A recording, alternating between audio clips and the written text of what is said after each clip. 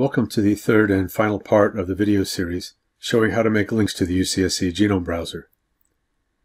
In the first installment of the series, we saw how to pick apart the UCSC browser URL, how to turn on specific tracks of interest and control their visibility level, how to hide undesired tracks, and how to navigate to locations in the genome using gene names or SNP identifiers. In the second video of the series, we looked at how to navigate to specific locations within genes without knowing their genomic coordinates, how to set highlights, how to find obscure configuration parameters, and how to use other useful features for making customized links to the browser. In part 3, we will discuss how to load composite tracks, how to access your remotely hosted custom tracks and hubs, and how to make useful links in your spreadsheets. It is instructive to review the reasons you may want to make links to the browser by direct URL. Many of these have already been detailed in the previous 2 videos of this series. If you simply want to share a link with a colleague that shows some location with certain tracks turned on, you can quickly construct it directly in the URL. It's fairly simple, does not make a permanent record in your saved sessions, and it need not hide tracks your colleague was already viewing. You may wish to have some links in your bookmarks to key places in the genome. Because URLs tend to be additive, if you have data tracks turned on and click a link that simply points to some gene, URL links can be designed to go to the other location, leaving all other data sets in your display in the same configuration. You may be developing a website that generates information about locations, genes, or other annotations. Your software can generate a link to the browser on the fly that shows exactly what you wish to show. You control the configuration. You can embed the browser graphic image alone. You may have custom tracks or a track hub on a server somewhere, and you wish to easily load the data. Or you may have a spreadsheet with many rows of coordinates, gene names, or reference SNP identifiers. You can easily make a link that you copy down an entire column, creating custom links for each spreadsheet row. Let's set our location to where we left off in the second video of this series about making links using the following URL. Some of the tracks on the browser are actually several tracks under one pull-down menu. A good example of that is the new format of the SNP tracks, SNP 153, as is the popular set of Nomad tracks. For each, it is best to think of the track as a container with several tracks inside. We call this setup a composite track.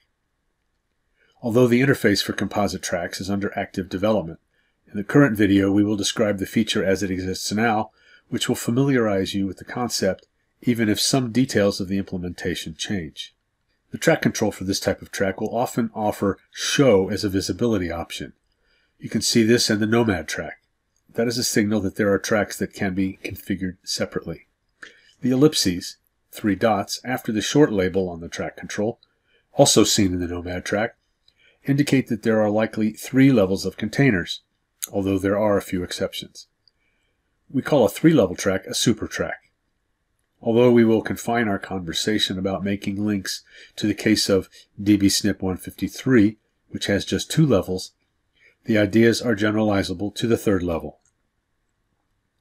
For the SNP tracks beginning in release 132 on HG19, UCSC has pulled out several subtracks from the DB-SNP release, mostly to highlight that some variants were common in the population, typically defined as 1% minor allele frequency in the population, but not very common in the database, only a very small and falling fraction of the database now. We had learned that some researchers believed that DB-SNP contained only actual polymorphisms, that is, they are segregating in the population at 1% minor allele frequency or more. We wanted to help them understand that the DB-SNP database, despite the P in the name, contained not only formal polymorphisms but also many rare variants. The Common SNPs track pulls out the 15 million common SNPs into a separate dataset. Starting with release 153, DB-SNP radically changed their way of distributing data, and we took the re-engineering task as an opportunity to change the way we present the data. SNP 153 is now a composite track, having several data tracks beneath a single track control below the browser graphic. As we showed in part 1 of this series, you can learn the name of a track using the mouse over and looking for the G parameter in the URL. dbSNP153 Composite. In this case, because it is a composite track, we are seeing the name of the outer wrapper track, not the name of a database table. This was true of the refseq track in an earlier video as well, but we chose not to make an issue out of that at the time. Let's click into the link above the track controls and see the composition of the subtracks. You can see that there are 5 tracks in total, and only the common SNPs track comes on by default. There are also ClinVar, multiply mapping SNPs, and all SNPs. Let's just go back to the browser and not mess with any of these right now. When making a URL for a composite track, you can turn on the track with an ampersand and equal sign, just as for other tracks, as we showed in the previous videos. Let's just add the and dbSNP153 composite equals pack to the URL. You see that the track comes on in dense mode, but we put pack. What gives? The short answer is the visibility comes on at the default setting. We see the track short genetic variants from dbSNP release 153. At the left, you see the short label common dbSNP153. As we saw, the common SNPs track is one of several tracks in the composite. If you want to see the other subtracks, click into the configuration bar at the left. This is the same as clicking the link above the track pull-down menu that we visited a moment ago.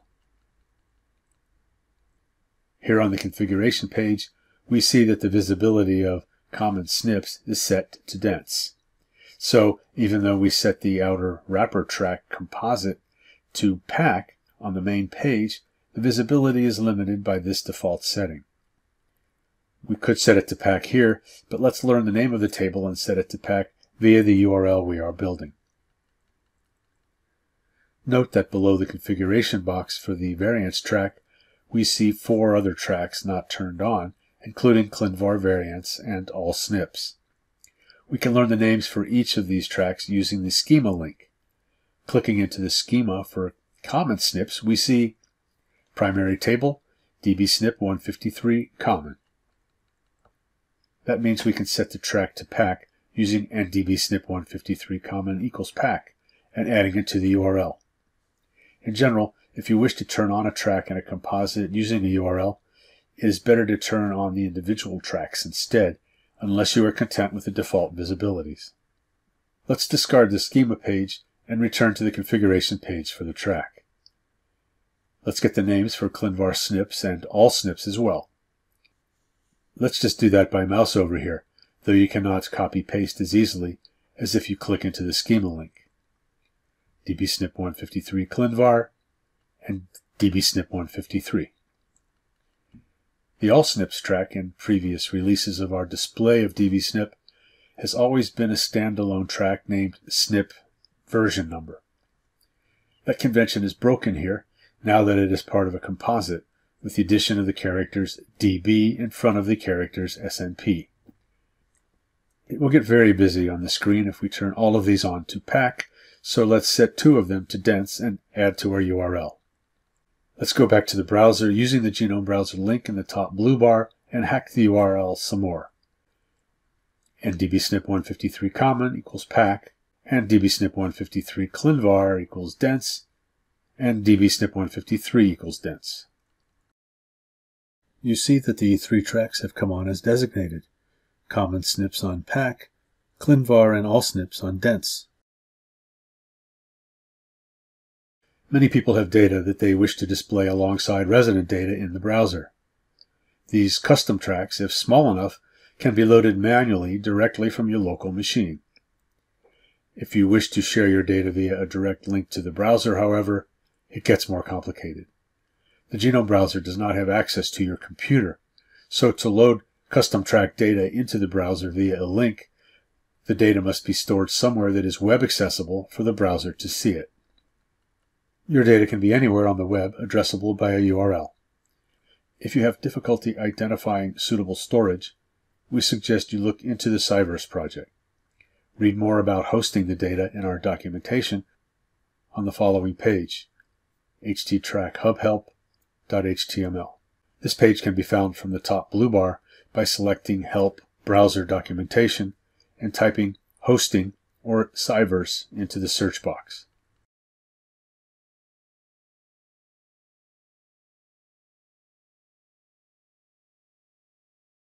To demonstrate remote hosting and calling by URL, we have sample data in bar chart format among our track data examples. We can have a look at the file before we load it.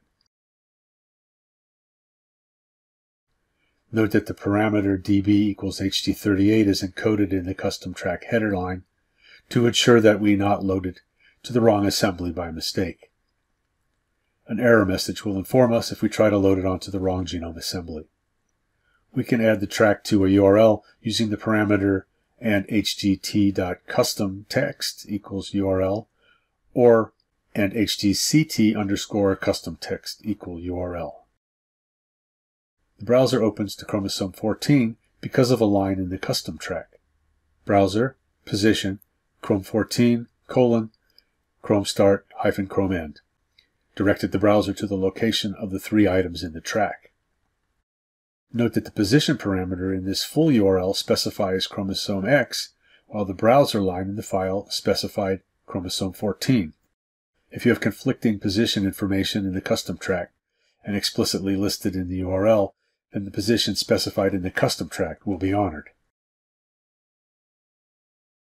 You can also host a track hub on your own server. Track hubs are binary indexed files designed for fast access to very large datasets and engineered to load only the data needed for display in the current browser window instead of uploading the entire file. We will not get into any details here about how to address a track hub in a URL other than to point you to the browser documentation and to point out the syntax for loading. And hub URL equals the URL.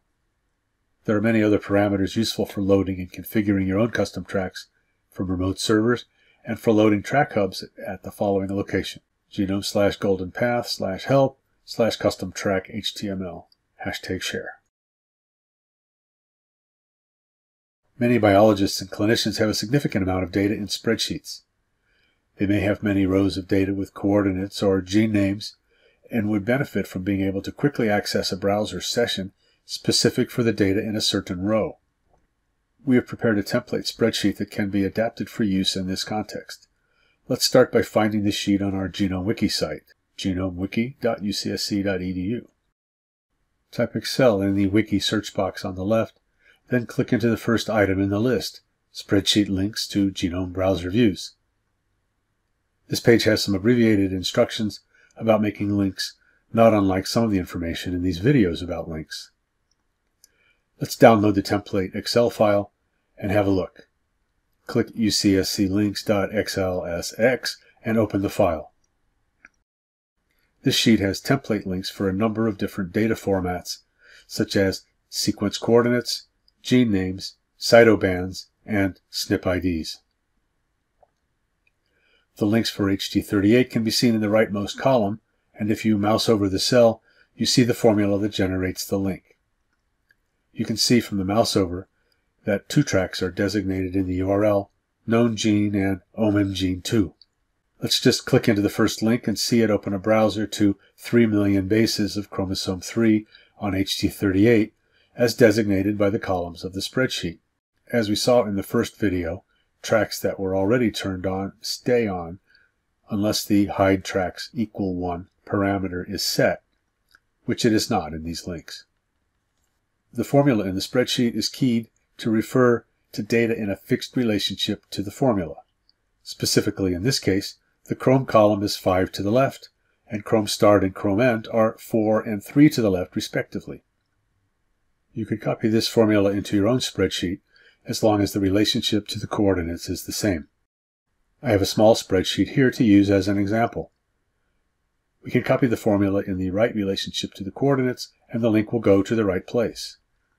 We must be sure to use the formula that matches the format of the coordinates in the chromosome column. Depending on whether your data have CHR in the chromosome name or a bare number, you'll need to use the proper formula in the Excel link. But what if your spreadsheet does not have room in the proper column, so that your link cannot be put in the proper relationship to the coordinates? In a case like this, you can remedy that by copying the formula into the right spot relative to the data columns and use the move command to put it in the right relationship to the coordinate columns. Then we use that formula to copy down the page. You can execute this move command on the original spreadsheet before copying, if you prefer. This formula should now be in the proper relationship to the coordinate data. Because the browser had the dbSNP 153 track turned on when we clicked the link earlier, the many annotations at the full gene level really crowded the screen. We can turn it off by changing the URL in the link. Let's turn them off now using dbSNP 153 composite equals hide.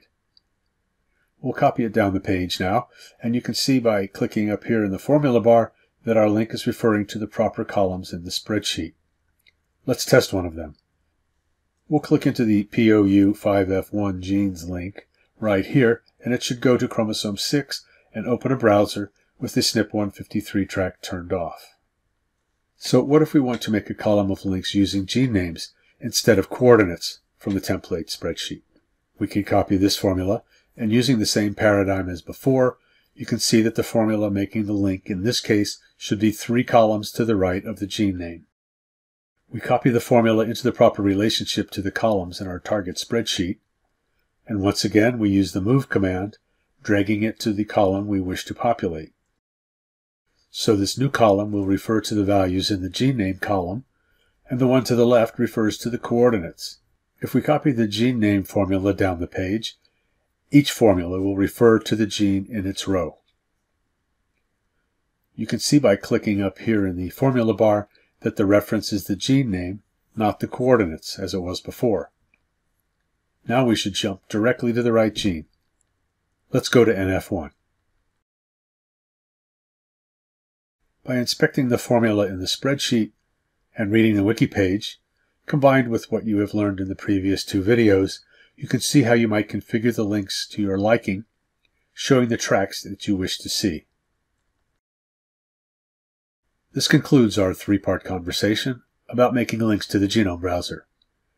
We hope you have seen that the process allows much flexibility and a wide range of capabilities.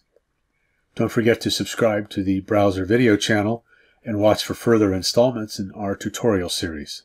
Visit bit.ly/UCSC videos. This video was released during the global coronavirus pandemic. Please note that when it is safe to travel again, we will restart our on-location training program.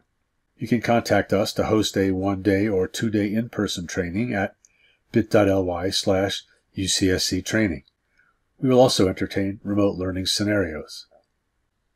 Thanks for watching, and thanks for your interest in the UCSC Genome Browser. Stay safe.